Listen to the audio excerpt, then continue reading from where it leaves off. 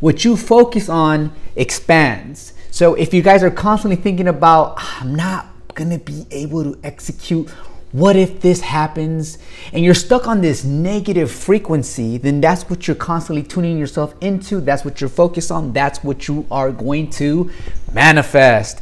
You don't want to be that person. You want to get out of that mindset. You want to surround yourself with positive people. In fact, if you don't have any positive people in your life right now, it's better to spend time alone than to be surrounded by people who are not going to help you grow as a person. And that's why your boy right here, typically on some real shit, I'm kind of a loner, but that's okay because I have my imagination, my creativity, and my projects to keep me busy. So guys, this past weekend I used Snappic again for a Sweet 16. I shared some of these videos and you guys asked me, David, how did you achieve that? What application are you using? Do you prefer TouchPix over LumaBooth? Do you prefer LumaBooth over Snappic? And all these questions are just starting to come up, so I'm figuring I don't want to spend time on my phone responding to each individual. That's not the type of lifestyle I am seeking. So instead, I gathered all these questions and I'm going to address them right here with you today. Let's jump into it.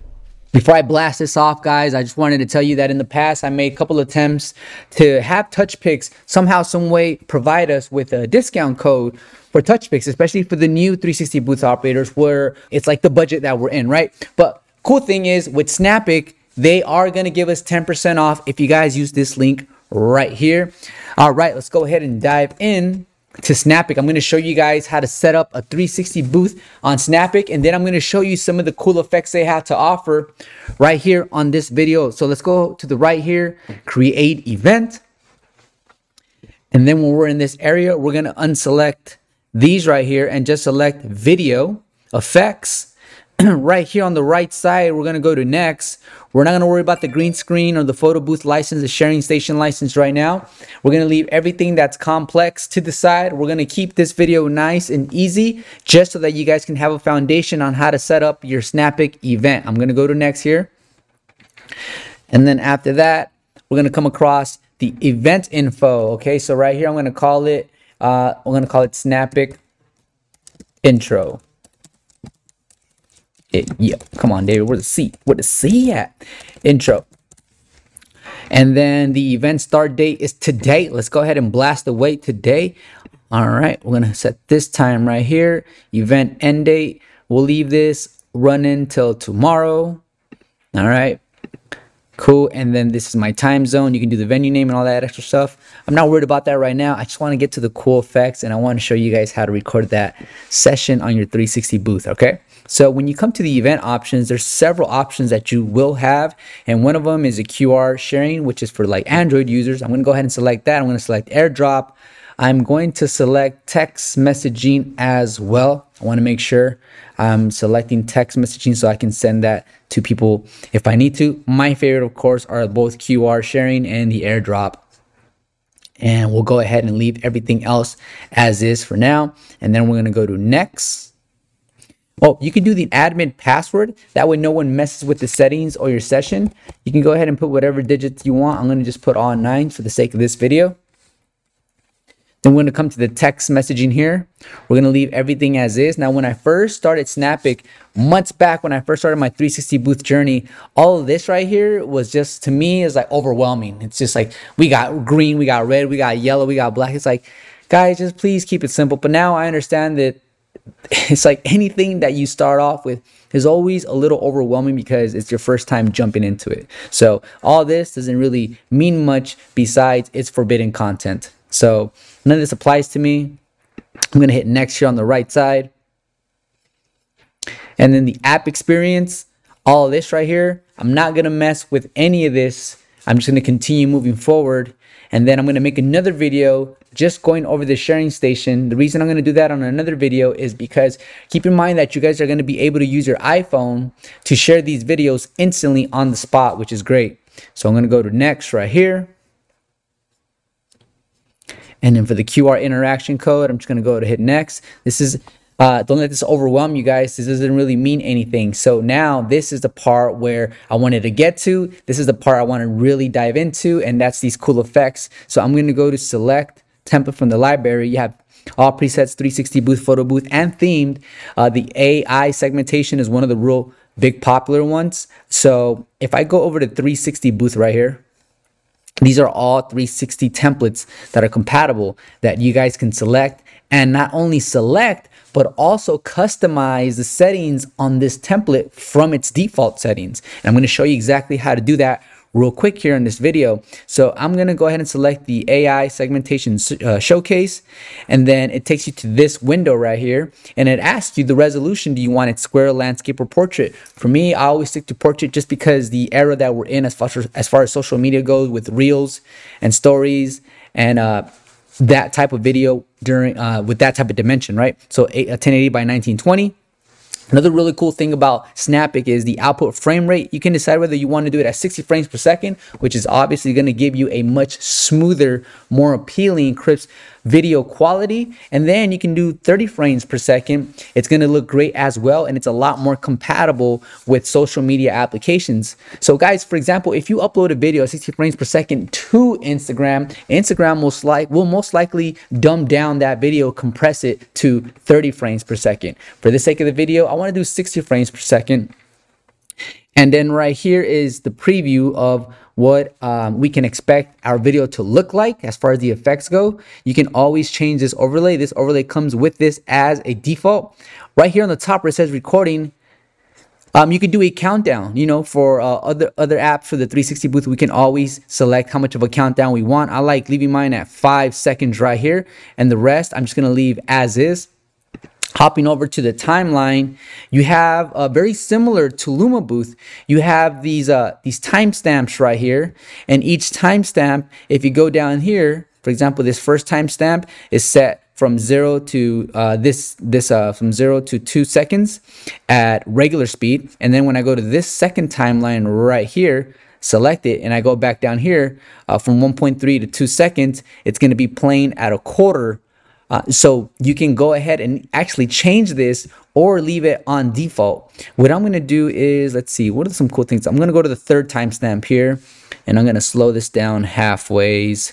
And then just to keep the video nice and short, I'm going to leave it like this for now. On the right side, it shows us the total time of the video as we are selecting these timestamps and customizing this bottom portion of it. So it does give you a live duration time update as far as how long your video is going to be. I'm going to go ahead and hit save right here. So now I have one video template to choose from when I launch this event. So I'm going to go back in the library. I'm going to select another effect, another template that I want to work with, and I'm going to continue showing you guys some of my favorite ones so far. And that's going to be the speed ramping. I love the speed ramping, and so you guys like the speed ramping too. That's the type of feedback that I've been getting from you guys. Once again, we come up to this here window, and this is what I mean by Snappic really provides a lot of control over your events in a way that you can really customize it to go and reflect whatever type of production you want to produce and put out there to the world. I'm going to go ahead and select portrait again. Keep it at 60 frames per second. I'm going to go to recordings right up here. By the way, guys, if your client wants a specific overlay, this is where you would go in right here and look for the overlay that you made over on Canva. Just select it, and that overlay would be inserted. For example, like this overlay right here, would you select it, and it'll be your overlay for this specific template for this specific video, which is pretty awesome. I'm going to leave it blank right now, but I'm going to go to recording, and I'm going to change that countdown to 5 seconds, which gives me enough time to jump on the booth and have all my and just, you know, cue the people in when I need to. And then I'm going to go to timeline. And I like doing this with you guys because we're going from one video to the next, and now it becomes repetitive, and it's going to be easier for you guys to remember. Now we're over on timeline here. As you guys can see, these timestamps again. Right now the total time is 17.2 seconds. So for the first part, it's going to be playing really slow, and I can extend this here to a full second, and it changed to 18 seconds up here. I could go to the second timestamp, will be the second portion, and it's sped up at regular speed right here. What I can do is I can actually speed this up like this, and it dropped it back down because I sped it up. Okay, so we'll leave that like that, and then go to the third one. It gets slowed down again. What I can do is I can make it a little longer here, 18 seconds, and then go to this one here, and we're gonna slow this down to like half, like that. This is gonna be fun. It's at 17. I'm gonna leave it like that for now. But before I go on to the next one, no, you know what? Let's go ahead and leave this one as is for now. We're gonna go ahead and save it. And now you guys can see that we have two options. So when we are in our event, you guys are gonna be able to toggle back and forth and record your attendees, choosing this one here or the second one. But for this video, I want to include a third one. So I'm going to jump back into the 360 booth here. And there's a fast and glow glitch. There's a K-up4 right there. That's pretty cool. I like it. It's nice. There's a paint. There's a slow-mo rotation right here. There's a speed ramping plus effects. So there's going to be effects on this one here. And so let's check this one out. So, oh, there's actually speed up slow-mo as well. And then it zooms in like that. That's pretty cool too. Let's go to speed ramping and plus effects. Once again, we're here. Now this is starting to look a lot more familiar to you guys. I'm going to go to portrait. This, I'm going to leave it at 60 frames per second. We're going to move over to recording. And we are going to change the countdown to 5 seconds. Go over to timeline now. And so this is a speed ramp plus effects. So each section, each timestamp, as you guys can see, is now going to have some type of effect. So the effect on this one is the confetti. That's what it is. So I don't want this. Okay. And then the second part right here, the second timestamp, this is the speed. This is how long it's going to be for. I'm going to go ahead and extend it just a little bit. And then let's see what they have going on right here.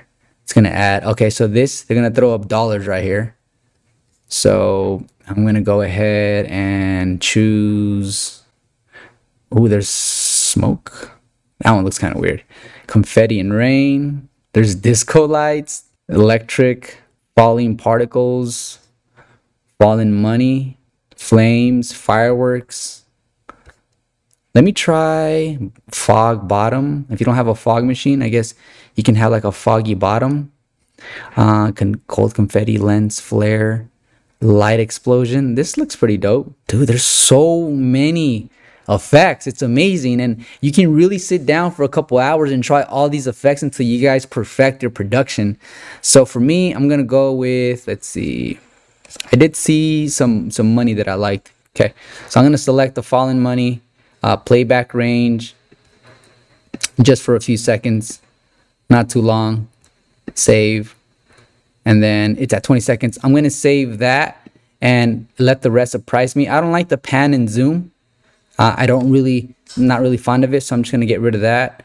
And this one's an overlay library. We'll see. We'll leave some of it to the surprise. So now, as you guys can see, I have 1, 2, 3. I'm going to hit next. I have 3 different templates within one event that I can select from. And this is my Snappic information right here. I'm going to go to create event. And that's exactly how you set up a 360 booth event on Snappic. It was really easy. I can't believe it. I dreaded for so many months as far as when am I going to sit down and really learn Snappic. I finally made time to do it because I believe that as 360 booth business owners or photo booth owners in general, we need to use all the tools possible and really select what tools work best for us to really have a quality production. So the next thing that I'm going to do, guys, is I'm going to jump on my phone, put my phone on a tripod here, and show you guys these effects. Let's go ahead and jump into that right now. So when you jump into the application, you're going to have all your events that are live and upcoming and past. This is a live one that we have right now that we just set up together. I'm going to go ahead and select that, and then it takes us to this section right over here. I'm going to take you guys to the important parts of this part here, this section. One is going to be configure camera right there. All right, I always use back camera right here, wide angle back camera right there. Okay, that's gonna give us the best quality. And then once you're done there, we're gonna go ahead and hop over to the start booth right here section. And now it's loading up all the events we just selected, not events, but the settings and templates we set up for this specific event. So we're gonna have to wait for all that to upload onto our phone. All right, so once that's complete, it's gonna take you to this section right here where it talks about your, it gives you settings for your back camera, and then auto, and then ISO, and your shutter speed. You can go ahead and leave this on auto or manually change it. For me, I'm gonna go ahead and leave it in auto. Auto works really well. So I'm gonna go ahead and start booth now right here, or you can also go to filters, don't wanna leave that out. But for the performance and quality, when you go to balanced, I leave it at balanced right there, okay? That's definitely what I'm gonna be using. And then I'm gonna start booth there. And this is the coolest part. This is one of the reasons I really wanted to make this video. When you go over to the video right here, now I can select what effect I wanna use for this shot. So I'm gonna go ahead and select this one for now. Alondra, while you guys are eating. Never mind, my employees are over there eating right now. My W-2s, my contractors. So I guess I'll record a video of myself selecting this one right here and then going right up here. And then it's gonna go ahead and give me that countdown. Let me go ahead and run over there. So that's the effect right there, which is pretty incredible. Honestly, I feel a little stiff, but that's one effect. And you can use this, of course, for your 360 booth or digital iPad booth. And then right up here, we can either text message it or airdrop it or have the QR code scan as well. But we're gonna tap to finish, and we're gonna go ahead and try another effect. We're gonna do the speed ramping right here. So let's go ahead and move forward with the speed ramping. I'm gonna go ahead and put my foot down. I'm gonna put my phone down, hit tap record. I have 5 seconds. All right, so right now, guys, when it comes to speed ramps is so far my favorite effect across Snappic and Luma Booth, just because it's like, look at me, man. I'm really rocking it out with the assist, of course, of the speed ramps. All right, so next we have the speed ramps with the effects. So remember, this is the falling money that I really minimized there, so it was only available for a few seconds. And then now you guys are starting to see fog in the lower bottom there with no fog machine needed, which is great. And this is like a kind of like a bokeh. Everything's blurred out, but the middle is nice and clear. I almost forgot, guys. A lot of you guys wanted to know exactly how I was able to achieve this specific effect right here, this character reveal, the myth right here. So I'm going to select that, of course, and I'm going to show you guys how that looks. I almost forgot. I'm going to do this one at 60 frames per second, leave everything as is in this area, but then I'm going to go over to recordings. I'm also going to leave this as is. The timeline, going to leave this as is as well, and then save. All right, so I'm going to go to save changes.